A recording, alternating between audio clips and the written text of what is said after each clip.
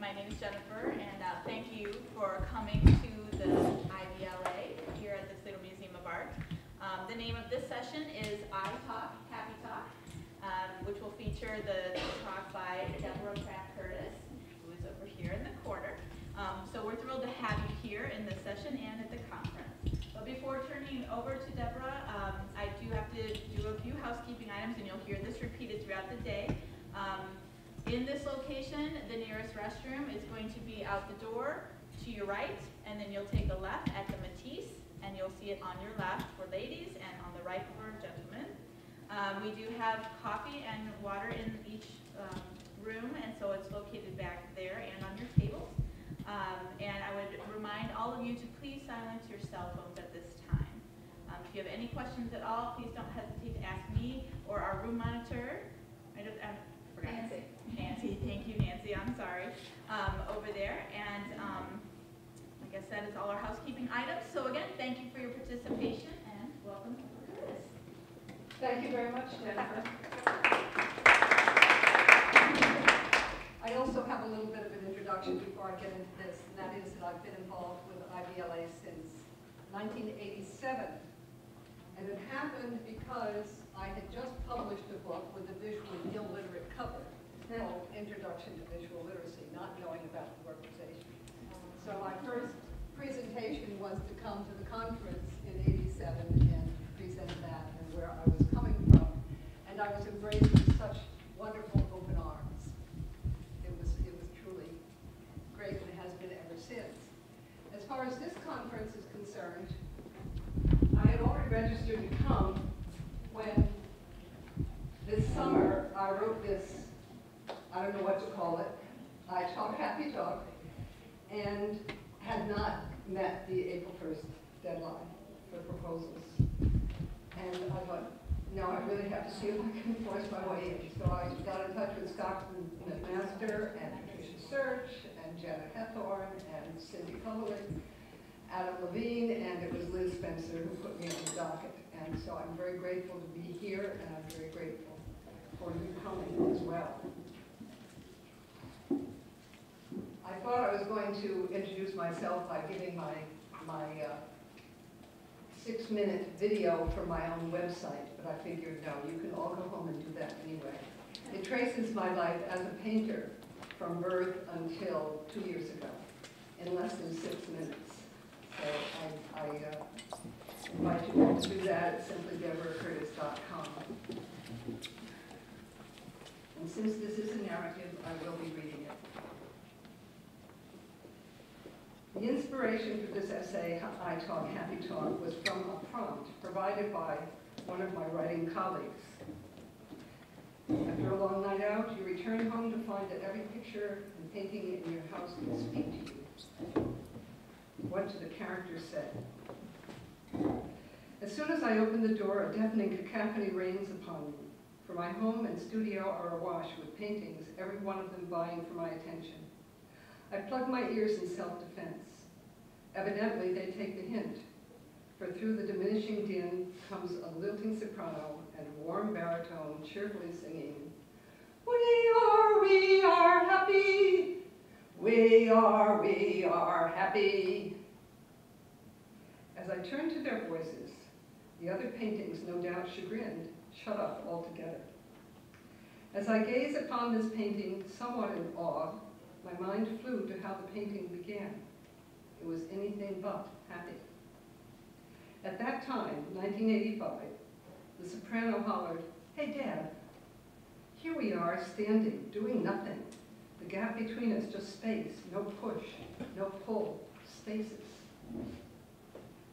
"I agree with Sarah," said Lance. "I feel lost and bored." Let me tell you, it doesn't have to be after a long night out, implying that I'm exhausted, drunk, or high. My paintings and I dialogue on a regular basis. They speak to me, tell me what needs strengthening, what to soften, to brighten, to articulate more clearly. But the figures themselves speaking, that was something new. When they complained, I felt like I'd been clobbered.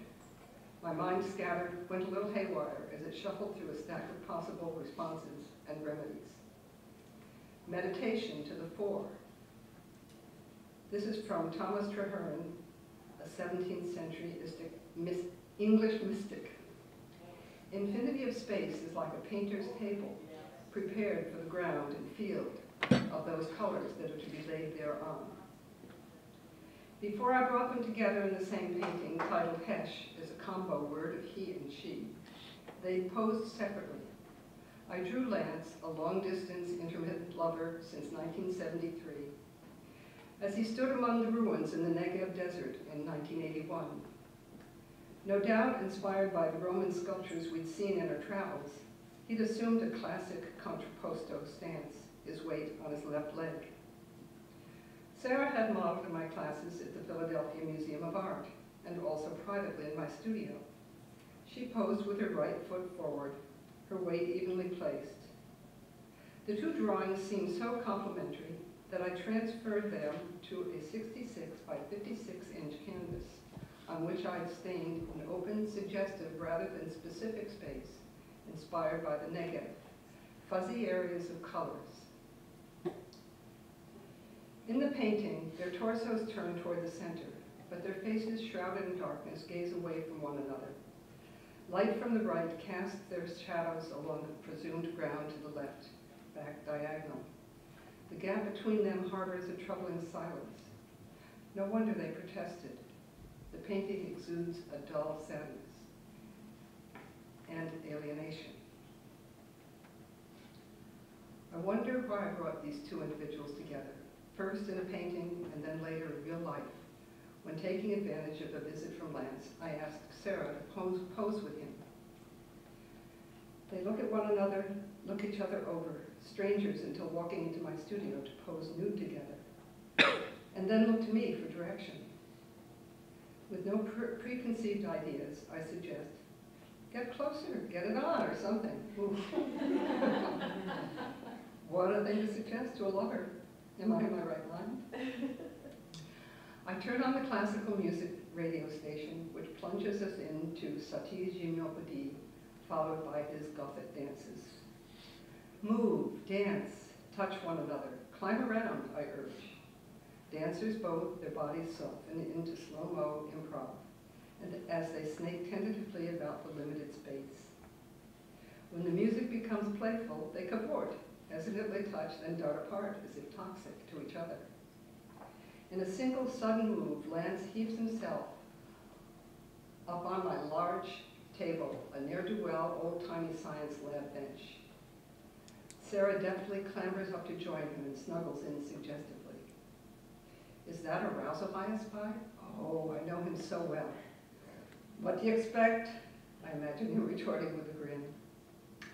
After clambering around, shifting their weight and limbs in search of poses that are both comfortable and might interest me, they arrive in positions in which she sits, he crouches slightly behind her, his left arm raised on his head. Hold it, I order.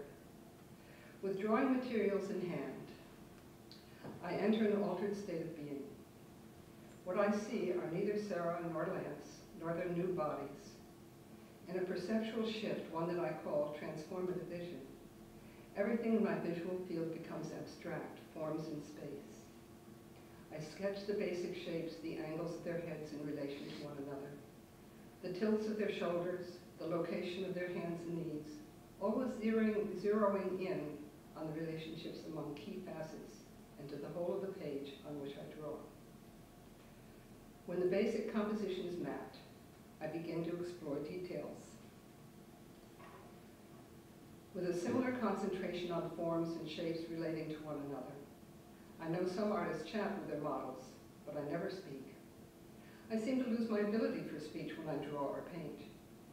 As Sarah and Lance pose, I'm vaguely aware of them whispering to one another when my eyes are focused on my drawing rather than on them. They need a break. I grab a piece of chalk and trace on the tabletop the position of their butts and legs. Leaping down, they don enough cover to feel comfortable as I go to the kitchen and make tea. Alone in the kitchen, I acknowledge my vulnerability when I draw, and yearn for solace in Lance's arms. But I don't feel free to seek his embrace with Sarah present. When I went to be with him in Israel, he and his wife had separated, and I hoped we might have a future together. but he returned to his marriage, and I to Philadelphia, and to art, my one true love I could trust. After 3 sittings, each 15 to 20 minutes, which is particularly difficult for Lance in such a crouch, I reach a point where I know I can complete the drawing on my own. I pay Sarah. Lance returns to his home in Montreal. I never do finish their faces.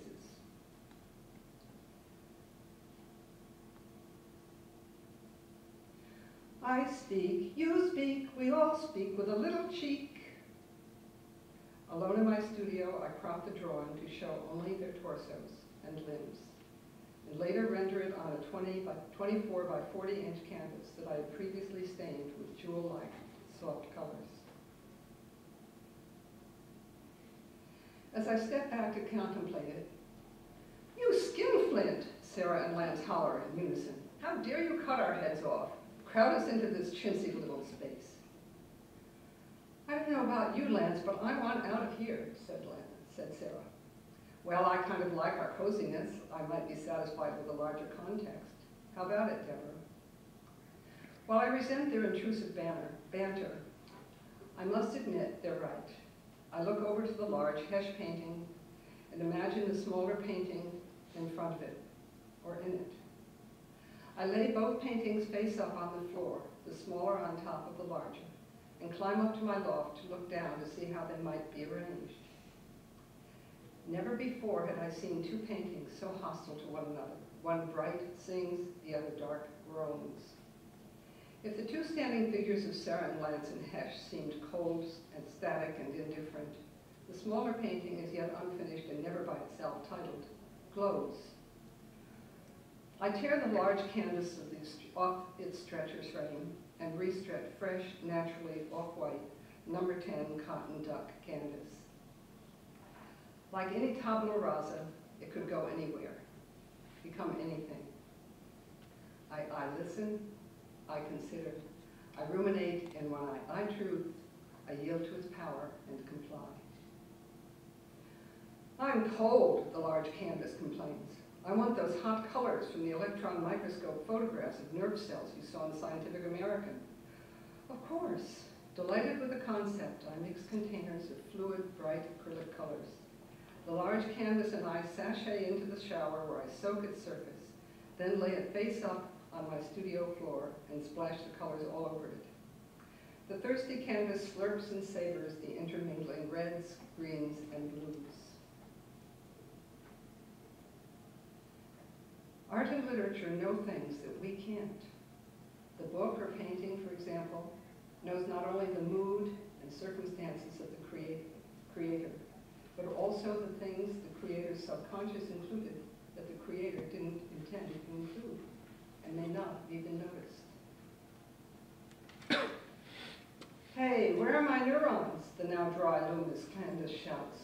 I mix more acrylic paints in quart-sized plastic yogurt containers, a green with a luminescent mica powder and also a blue.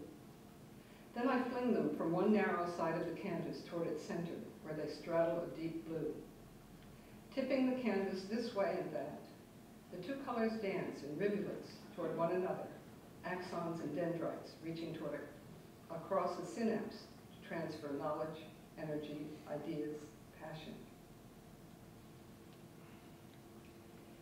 Eternity is a mysterious absence of times and ages, an endless length of ages always present and forever perfect, all ages being but successions. The infinite, immovable duration is eternity, the place and duration of all things. Even of infinite space itself, the cause and end and author and beautifier, the life and perfection of all. "Ah, that's better," the canvas sighs. "We paintings like to think. We like to talk, to shout. We want you to hear us. We want the world to recognize. We are alive. We breathe. Listen to us. Savor us. Feast your eyes and souls on us. Ingest us. Make us part of you." Okay, I thought, but you aren't enough by yourself. You holler, but you don't do anything, I told the large canvas. You don't go anywhere. I acknowledge that you're pretty, that you have a void at your core. Hey, Deb, the melodious voice of Sarah calls. What about us, all cold here, scrunched in this little canvas? Yeah, echoes Lance. That big canvas calls to me. Come here, let me embrace you. Oh, what a yummy idea, croons Sarah. But how, kids, I ask. They don't reply, and I alone go to sleep thinking about it. Solution romping in my bed, having his way with me, advises. Just like you considered for Hesh, cut a hole in the big painting and insert the small painting into it. For several days I wrestle with the idea, again placing the smaller painting on top of the larger one, repeatedly climbing up to my loft to decide its optimal position. I don't want it on top. It must be inserted, the face of both paintings flush to a single plane. Then I puzzle over the logistics, how to build a frame around the stretcher frame of the smaller painting, and build a brace within the frame of the larger painting to hold the smaller one in place. Okay, kids, you asked for it. Time to shut up and be quiet for a while. It's my show now.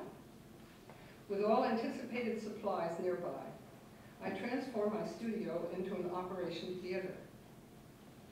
Adrenaline washes through me as I lay the large canvas face down on the floor and carefully cover, measure, and draw where to insert the smaller painting. Like a surgeon cutting into the unknown, I cut a hole 3 inches inside the drawn lines. I fit a third set of 4 stretchers around the smaller painting and place them around the hole. Playing carpenter, I cut and fit stripes to hold the intermediary frame in position within the stretcher frames of the larger painting. I cut a diagonal slice from the corners of the smaller hole to the middle frame and seal the edges with acrylic medium, and stretch and staple the flaps to the middle of the stretchers. Then, imagining myself a gem setter, I place the smaller painting in the hole, everything still face down on the floor, and attach its stretchers to the intermediary stretchers. It takes me 2 days and an abundance of anxiety to build the surrounding frame and supports, during which the paintings are stuck in a long kiss with the floor. Insensitive to my heart or my throat, and pleadings that they remain quiet, Sarah and Lance bitch the whole time. In its basso voice, the floor booms, "It's all right, kids," including me and the moniker. "Stay steady and continue." To the paintings, floor advises, enjoy our long kiss in the dark. I am. Who knew a floor had such visionary power, I muse, or was so sexy? By the time I complete a painting, we've sung and danced, we've walked to the end of the earth together, we've taken risks, we've endured screw-ups, we've made love, and have become one. With construction complete, the moment of reckoning arrives. Holding my breath, heart pounding, I lift the top of the conjoined canvases from the floor and inch it to rest against the wall. As I step back, Lance and Sarah warble, we are happy. We are happy. And so they are. As I contemplate the painting, later titled Cinna, as a part of the Synapse series that it catalyzed, it continues to sing.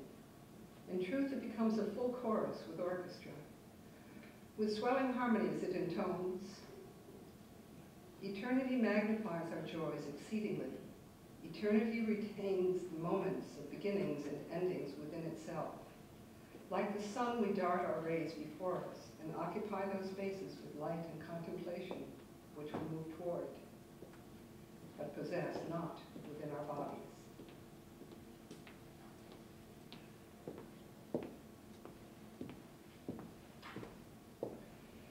Putting Cinna together represented a breakthrough that pointed toward realms I could not have anticipated. The remaining 6 of the 7 small paintings of figures emerging from fields of color-stained canvas stood on the floor of my studio. Every one of Sarah's and Lance's goosebumps screamed at me of their loneliness, their inadequacy, their feelings of neglect. "A larger context, please," they hollered in unison. The abstract nervescape of Cinna was a natural and colorful path to follow. Thus, the remaining months of 1985 through the early months of 1987 were consumed by working for the first time within a series. These 7 led to 21 paintings in all. Finding and connecting with models is a constant challenge for a painter of figure, especially one who is financially strapped. I would therefore turn to other organic objects to keep my eye-mind-hand coordination honed, such as botanicals and my own hands and feet. As I proceeded to create the larger context for the 6 small paintings, I included depictions of my hands in 5 of them. Just as with Cinna, a no-hands context, I inserted the smaller paintings into their respective nerve handscapes so that the faces of the 2 paintings are flush. The synapse paintings are self-framed, which in the painted canvas wraps to the back.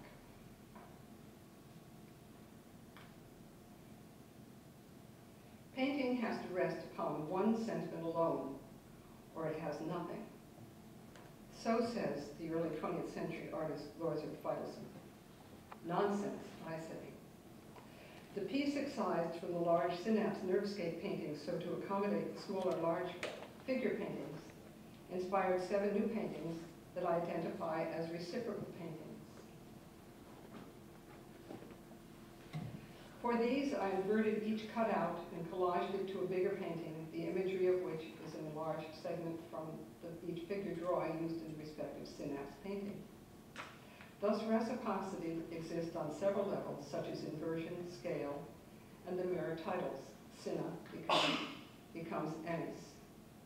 Black satin finished metal frames enclose the 7 reciprocal paintings. The mind is calm and full at the same time. The hand and eye are equally employed. In tracing the commonest object, a plant, the stump of a tree, you learn something every moment. You perceive unexpected differences and discover likenesses where you looked for no such thing.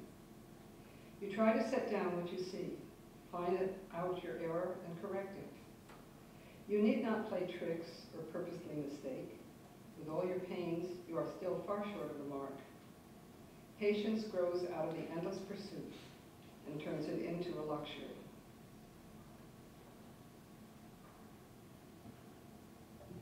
In the third and final set of 7, the hand paintings celebrate the hand drawings I created for the nervescape outer synapse paintings, but omitted in Cinna and Essen. As I collaged smaller paintings of the hands to large colored field paintings and added a neuron-inspired thick paint impasto image to float on the surface, walnut-stained oak stripping frames the 7 hand paintings.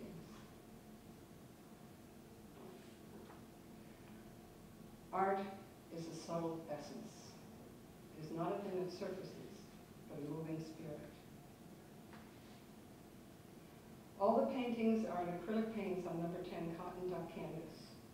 Textures range from the unprimed canvas into which liquid colors, figures, and hands are stained, to opaque iridescent paints obtained by adding metal and mica powders for the synaptic imagery, and to impasto outlines of the collage canvases and an erotic image in the hand paintings.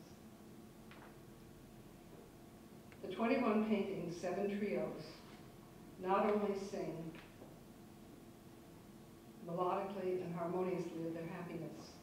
Like all paintings, they impart an important message. Receive us through your eyes. Enjoy us to your heart's content without trying to understand us or figure out what an artist is saying. If artists knew, they would tell rather than show. Enter us and celebrate whatever draws you in.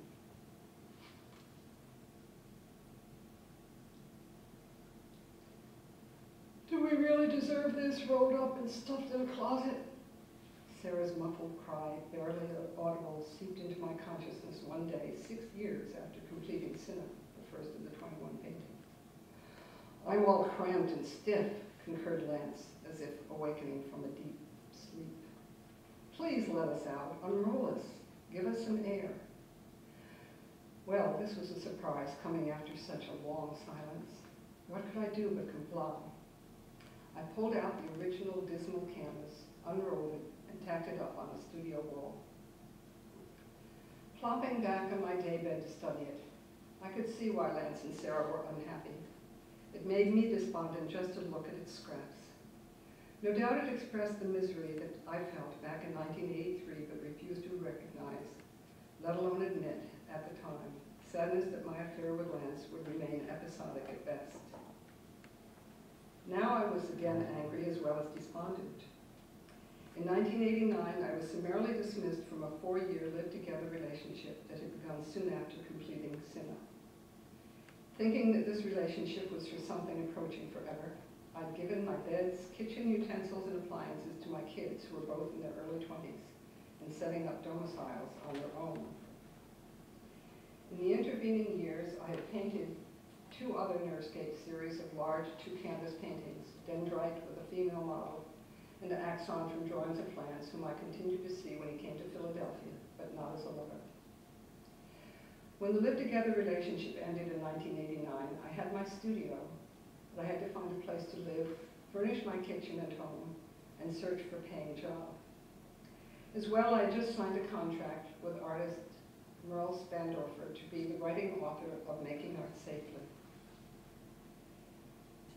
which left me little time for artwork. My studio was the consolation in rock, from which I saw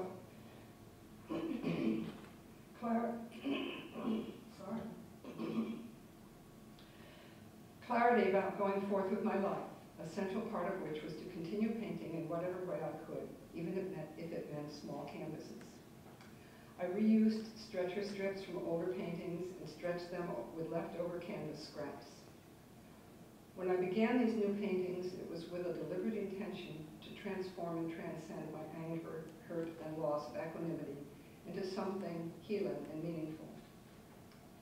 The result was works composed of 3 canvases, each one of the natural materials I painted on for a number of years, linen, cotton, and silk.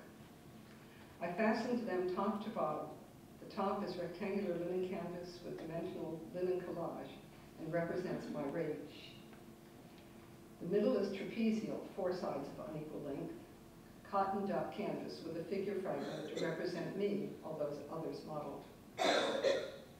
The bottom is trapezial, natural silk congee on which my tears puddle. The tile floors are mostly appropriated for master paintings. Threnody 1 through 6, created in 1989, are monochromatic with graphite and interference colors, which are iridescent, having appearance depending upon light reflection. 2 years later, in response to Lance and Sarah's griping, I created new Threnody paintings.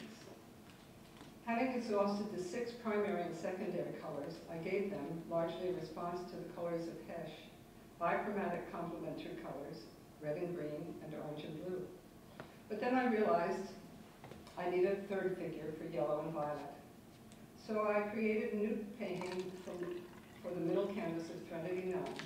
Using another drawing I done of Lance, he and I have resumed our occasional love relationship. Neither Sarah nor Lance has spoken again from their various canvases, at least within my earshot. Perhaps it's because I took a break from the figure and turned to botanicals and then to architecture for inspiration. Or it could be because, yet again, I cut off their heads.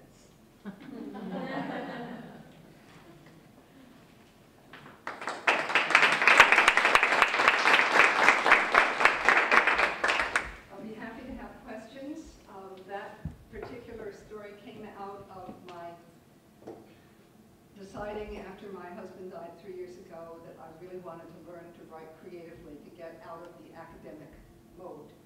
And so this is one of the results. Another result, the first one that I've had published is in this book called Creativity and Constraint. It's an anthology on that theme. And my essay is called Going Nude. And it pertains not to me going nude, but to drawing the human figure. And it pretty much traces my trajectory. And I am working on other essays. I was interested to hear Dr. Haas's description of the Remedios Barro painting. And what he was doing was that was an ekphrasis process, and that's part of what I'm choosing to do and explore. So I'm interested in your thoughts, comments, questions. Lisa? First of all, kudos on making those canvases. I mean, that is incredible, and I have so much respect for somebody who gets away from the rectangular, ready-made form that's so easily available. And I was wondering, I'm intrigued that you were part of a book called Making Art Safely, because, you know, there's all sorts of caustic substances out there. And I was wondering what part safety played in your choice to use acrylics. Oh, it did. Huge, huge. When I was in art school, I went first to a prestigious art school, and I thought I was going into the theory of design. And so I went to the graphic design department, and then that was glorified commercial art, which I wanted nothing. I was still in the head in the clouds at the time. So after one semester, I transferred. But in that graphic design department, it was in a building that had these poured concrete ceilings with regular triangles that trapped vapors, and there was no good ventilation whatsoever. And I would walk into the printmaking studio, my eyes would stream, my nose would run, my throat would get raw, and I said, I just have to get out of here. So after one semester, I transferred to drawing, going back a year, and the building we were in at that time was, none of the windows fit. And so there was lots of ventilation, and we all wore warm clothes and cut fingers off of gloves because they didn't have fingerless gloves back then. But just to keep working, and so the ventilation was adequate. But I switched from oils to acrylics as soon as it was possible, and that was halfway through the next year, and stayed with them. I gave away all of my oil paints to a camp that was short of supplies in 1972.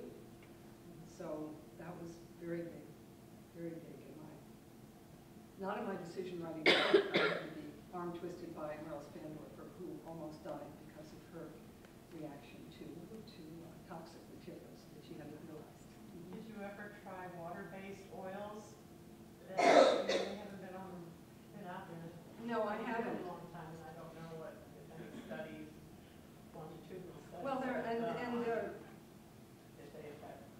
No, I mean there's evidence that the water-based, the water-soluble, whatever, and the or the water-soluble oils. Right, have far less volatile organic compounds, vapors, and what have you, so that they are safer. And the same thing with the deodorized or reduced vapor of various turpentines and mineral spirits and so forth. There's been a tremendous progress in that regard. Yeah. Thank you. Yes? Do you find that you're more concentrating now on your text, on your writing, versus painting? Are you... Writing is completely subsumed. As a matter of fact, I haven't painted except for a couple of touch-up things for 3 years now. Yeah. I think I mean, some of you did know John. He just loved the IVLA and would come to conferences and be an active part of it. And I just really felt after he died that I needed to reinvent my life somehow and take a very active role in that process. So, and what I did, I met with a lot of other widows and kept picking their brains about how they moved on. And it kept coming up that I had this hunger to write more creatively. Yes, Malcolm? I was very interested in the way you dialogue with the quotations, that you in a very specific stage in your presentation. You all start immediately to present the quotations, and you argue with them, and you put in your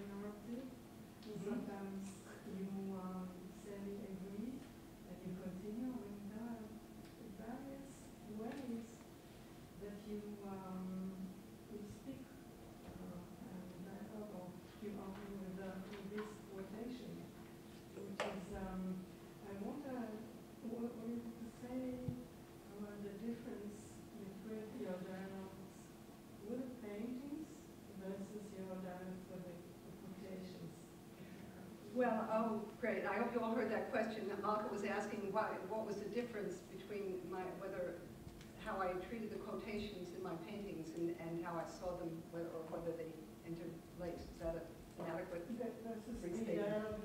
You Have with my paintings, the dialogue that I have with the quotations. And the quotations, I feel, in some way express the depth of my process. Painting's always been for me a deeply meditative process. And so I interjected them this way, I think, as a metaphor for the process. That when I put them in, it was to interject a sense of time, and I would be very interested to know from you how well that worked in that sense as well. But and I have been criticized for interjecting quotations in the text. I've used them a lot at the beginning of a chapter. I'm writing my article biography. That's one of the things I'm working on, and I've just finished 1979, so I have quite a ways to go.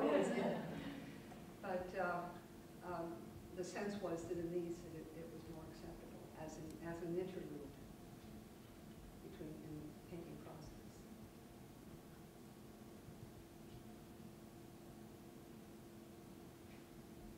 Are we done early? I have no idea the time. Yes, we are. We are done early, actually, but that's okay. Congratulations. Yeah. Well, I did time it to be about 35 minutes, and I wanted to leave time for feedback and discussion as well. And then, as I said, I didn't show my video at the beginning. I mean, I can do that if you want. I was going to say, would you like to show that? Yeah, I can. No, I just wanted to answer your question about the quotes and the narrative. I just think it really danced really well with the dancing of the dialogue. I think because it was argumentative and then sort of provocative, and so I think it worked beautifully. Well, great, yeah, great. Yeah. And when I originally wrote this, I wrote it to be read, not to be delivered. So it's taken some work in thinking about, okay, to what extent do I go into voices, and because I'm not an actress and don't have that kind of background. But, that's part of it. I can see if I can get that up.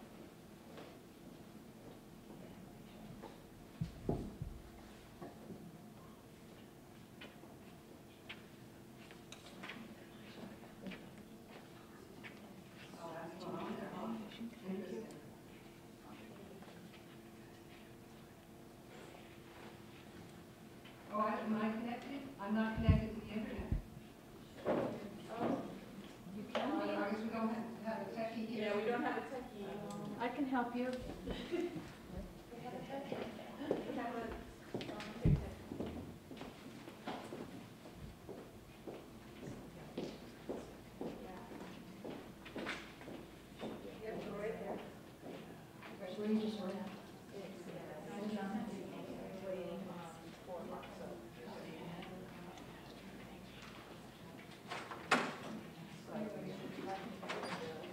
I didn't even have to touch anything.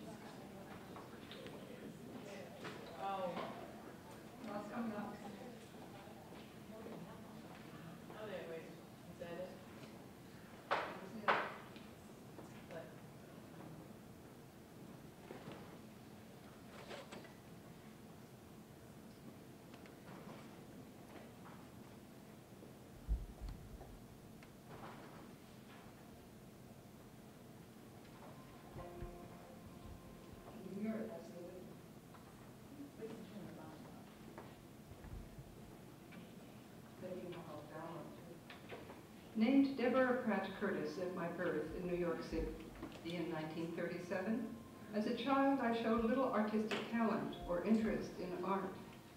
As a teenager, however, I discovered at museums that I could enter paintings and escape from my problems.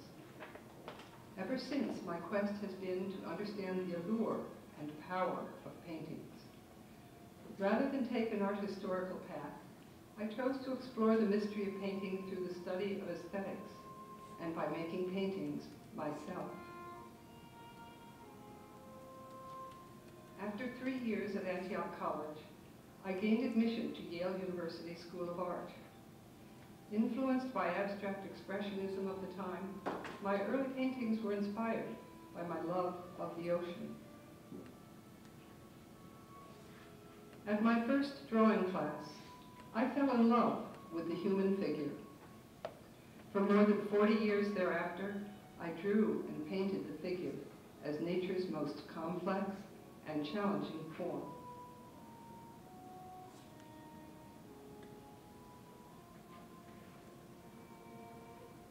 I did not paint in a conventional way, however, nor did I try to depict a specific person or even a nude as such.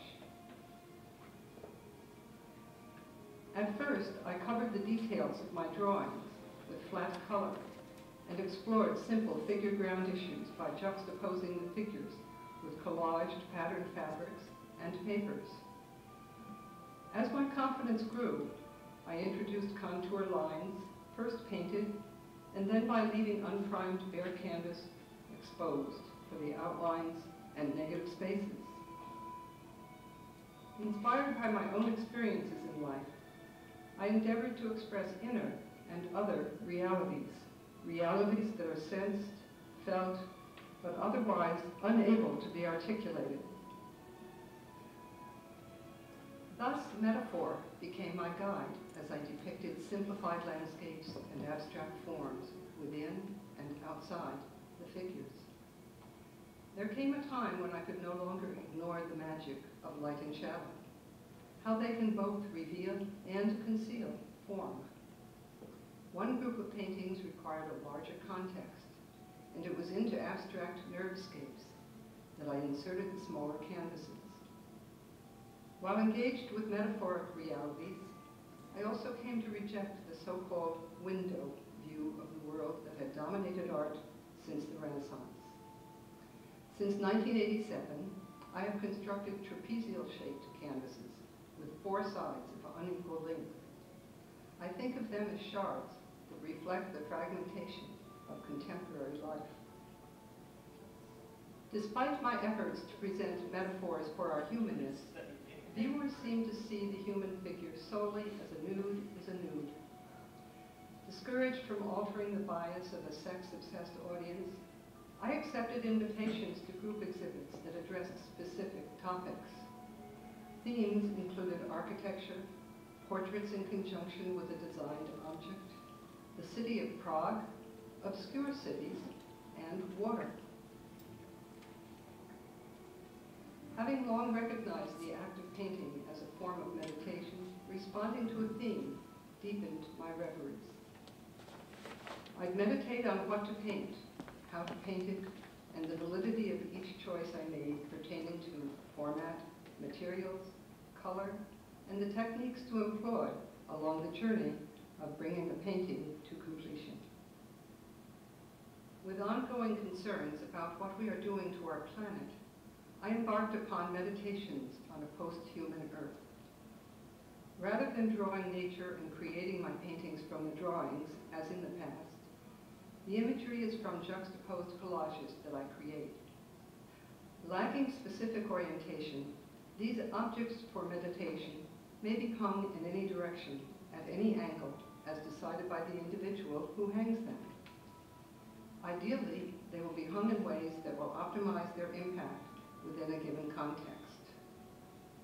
A consistent thread throughout my life's work has been to integrate philosophical concepts with painting. A group of physicists recently postulated that the human race is essential for and to the universe. This may be my next theme.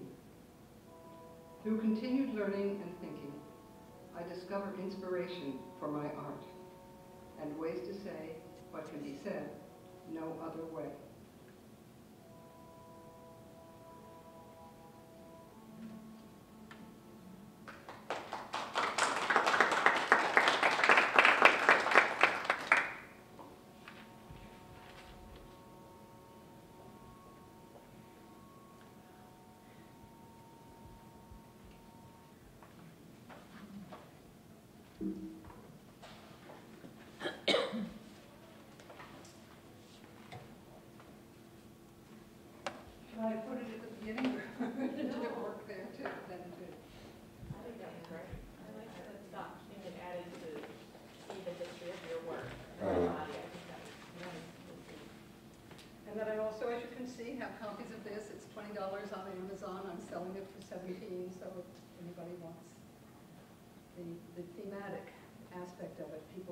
writing its poetry, nonfiction and fiction combination. I actually have a question after Yes. doing that. Mhm. So, when we derive meaning from our own projections when doing art, Mhm. so when the artworks were talking to you, I feel that as though that was your own subconscious speaking. And so in that regards, cutting off their heads, does that have any relation to it, especially in relation to how you had a relationship with the male subject? And so maybe it had an emotional connection to that. Oh boy, I'm not sure I'm the one to answer that. I think the idea that, as I say, that prompt that I started out with, that was a thing I just took off like a bat out of hell with that as a concept. And I've since looked at some of my other paintings and I think, oh my gosh, there are narratives in there, they don't have to do with me. That's, and I'm thinking of it more as a narrative, a storytelling kind of thing. I don't know if you remember it was toward the end, but it was a view of the Duomo in Florence with 3 statues, an angel and 2 figures. And that's on my studio wall right now, and I can sort of imagine the angel saying, quit your crabbing, what the hell are you arguing about? And they said, well, there's this old lady sitting down there on the steps of the Campanile, and who does she think she is trying to draw us from down there? You know, things like that. There's anywhere I can go with that. And it's the fun of it, it's the joy of it, and I think if anything you leave this session with is there's creative life after academia. Right. Yeah, So Deborah, when you view art, like upstairs in art galleries, when you go view art, what period or what genre speaks to you most? Do you have, or is it just random? I basically take, and this is something that my best friend in high school, mother, who was an art aesthetics kind of person, and I ran into her on the street in New York City because I was going to all the hours all the time. And she said, so many of us feel obliged to look at everything. And she said, you know, you walk into a gallery, and you just sort of scan it, and what calls to you, follow what calls to you, and then go and enter it, and be there with it. And yeah, and that has worked volumes for me. So I'm all centuries, all countries, all places, and so forth and so on. I spent 5 or 6 hours yesterday at the Detroit Institute of the Arts, and my eyeballs still feel like they're just now getting back into my skull, and so that I can spend more time here. Right. Yeah. Any other thoughts, questions? Thank you all for your ideas, your attention,